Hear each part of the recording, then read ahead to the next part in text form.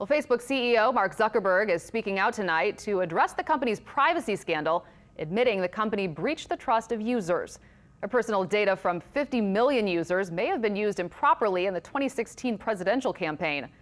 Facebook is named in a proposed class action lawsuit accusing it of negligence, and they've also lost nearly $50 billion in stock value in just the last 2 days.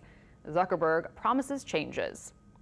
And the hashtag Delete Facebook is making its way around social media sites. It comes after users found out their personal data was being shared with third-party apps. But as Jade Cunningham explains, there is an easy fix for it. Most people have it. Do you guys use Facebook? Yes. Absolutely. It's easy to keep in touch with friends. But ask them what they think of Facebook. I feel like we're all stuck to it, and it's not the reality.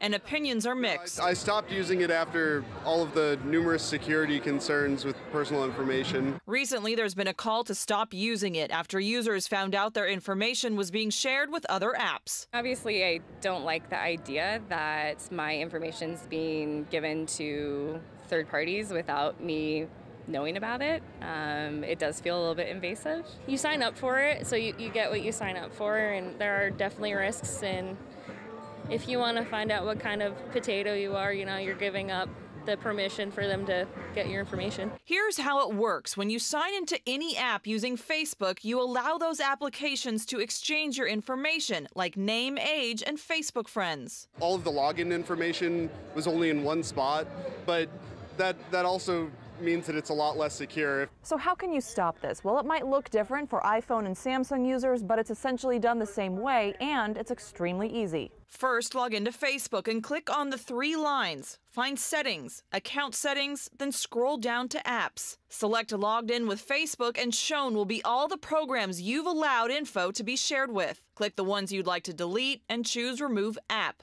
And as people go through that process, some are also looking to CEO Mark Zuckerberg to make changes. If they decide to continue doing the practices that they're doing, then yeah, it might be enough for me to cancel it. If he wants to continue to connect the world on a global level, I think he needs to do his part to make sure that we feel protected, not violated. Because if not, they say they'll make changes of their own. Jade Cunningham, Eyewitness News.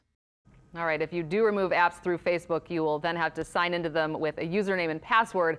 Also, if you're wanting to permanently delete your Facebook account, a link is on our website, WWLTV.com.